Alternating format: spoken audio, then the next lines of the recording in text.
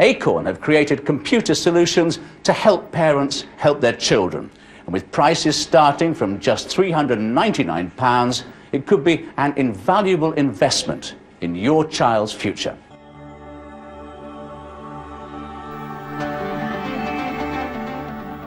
If, like me, you went to school sometime around the early to mid-90s, there's a strong chance the first computer you ever used was a BBC Micro or an Acorn Archimedes.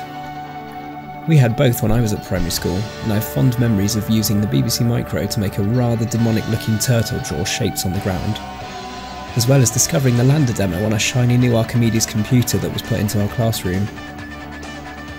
I've never used one since, so I've definitely been on the lookout for one. Sadly nowadays the Archimedes commands some pretty high prices. Well, I've managed to find one. This particular Archimedes has been stored in an old lady's attic since the mid-90s, so we'll certainly need to check it over before we can use it. There's one thing I'm dreading the most: battery leakage. Looking around the internet, there's plenty of horror stories from people who've opened their computers to find the battery has eaten its way through a good chunk of the motherboard and surrounding components. There's really no way of knowing how this Archimedes has fared, and what 20 years of being hidden away in an attic has done to it. So let's not put it off any further, in we go.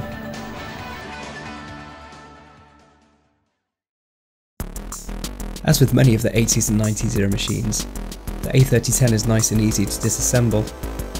Just 3 screws along the front bottom edge of the case, followed by a row of clips on the rear of the machine.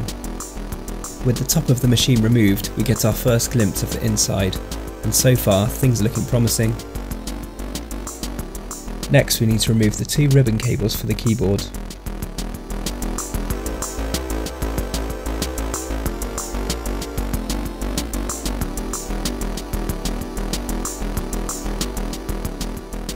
Allowing it to gently slide out. The metal shielding is the next thing to be removed. That's held in by 3 more screws, one of which is an incredibly tight hex screw. The floppy disk is actually mounted to the shielding, so we need to remove the cables for that too. One last cable to be removed, and that's for the A3010's built-in speaker.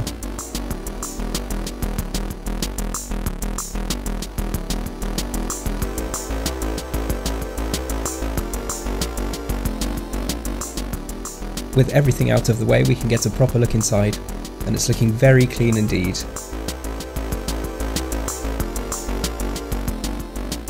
Looking at the battery, we can see that time really has been kind to this Archimedes. There's virtually no battery leakage to speak of.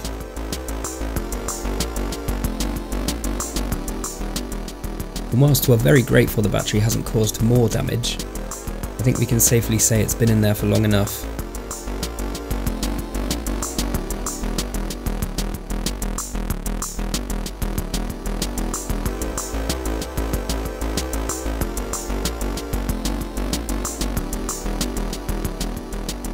With the battery removed, we can see that there's only one trace that looks like it may need some attention.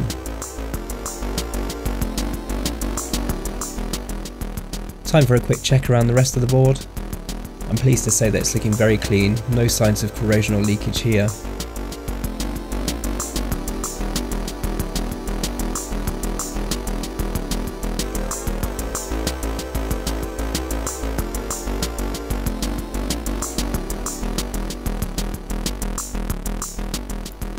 With the top of the board looking okay for now, it's just time to make sure that none of the battery leakage has made its way through to the bottom.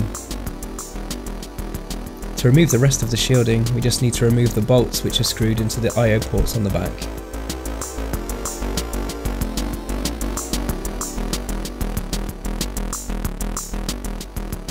Not forgetting the nuts that holds the audio socket in place. Then the power lead connection to the board.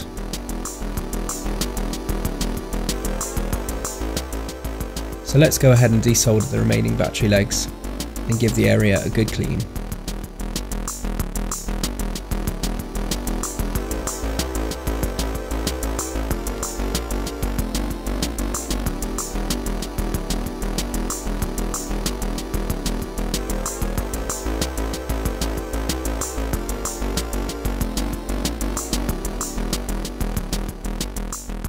I wasn't going to replace the battery as I'm not worried about this machine keeping time or settings, but I do have a spare AAA battery holder lying around.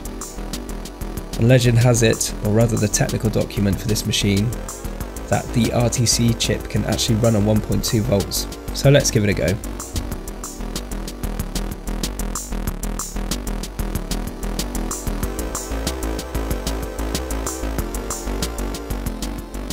And all done.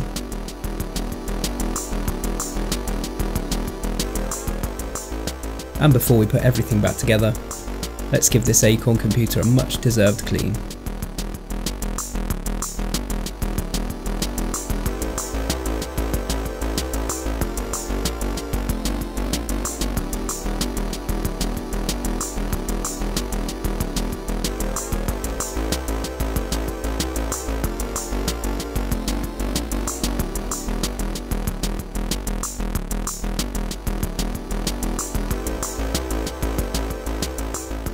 The production dates on the chips and power supply date this machine to around mid-1992. I'd say it's not looking bad for 28 years old.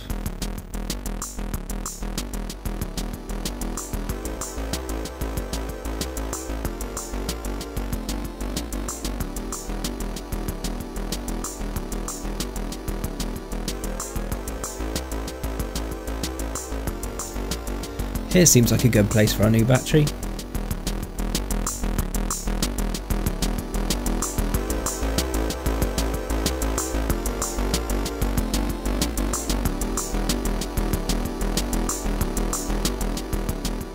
Now just for the remaining bits.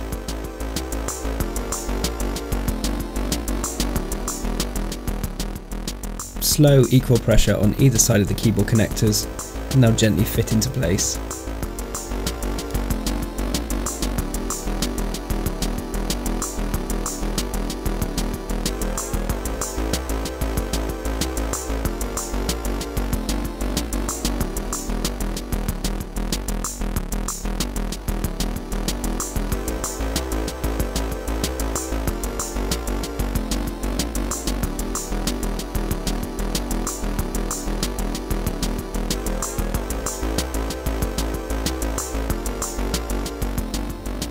Our last 3 screws in, and this Archimedes is now ready to test.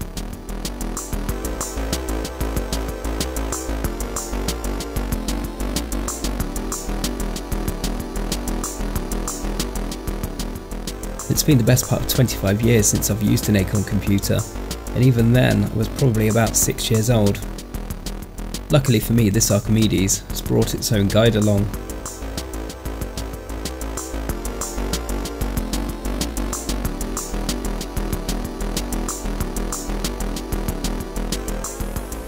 Welcome to this real-time audio disk introduction to RISC-OS. These tapered disk materials have been designed to give you a clear insight into how your new Acorn computer works. But above all, we want to put you in the driving seat from the start. By the end, you'll have tried everything out for yourself, and you'll be well on the way to using your Acorn computer the way the experts use it. Okay, so we're not going to sit through all of that. Though I can imagine lots of people did in the early 90s. Sitting down with a cup of tea and popping those cassettes on, probably having never used a computer before.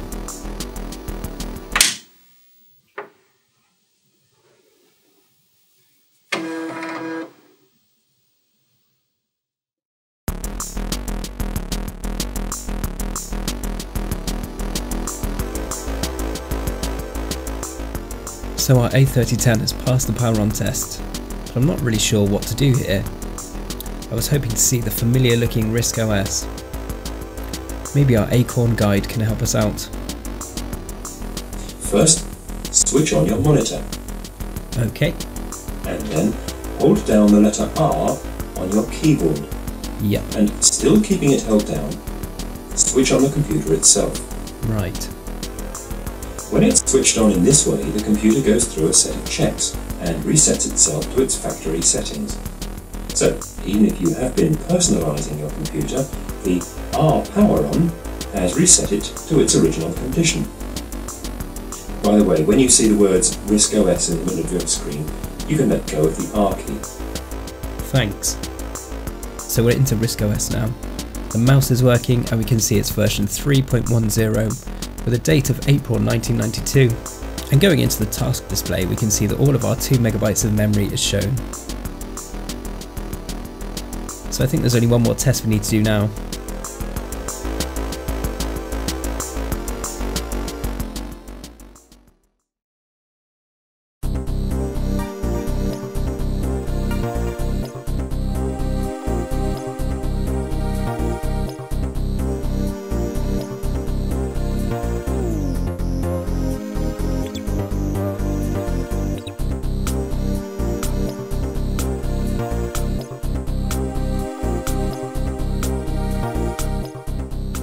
It's clear to see from these games that the A3010 definitely holds its own against its rivals. The Amiga 1200 certainly springs to mind.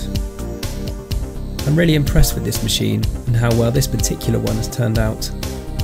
I guess the last thing to do is go back to my primary school days. I'll have to excuse my flying skills. It's been a few years.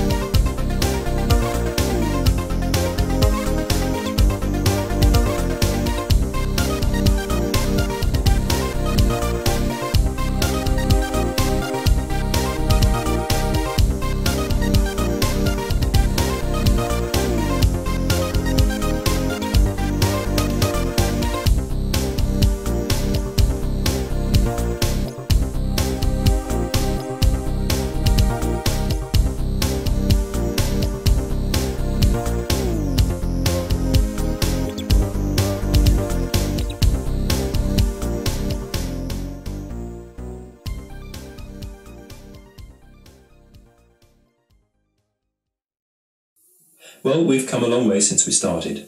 And remember, you did it all on your own.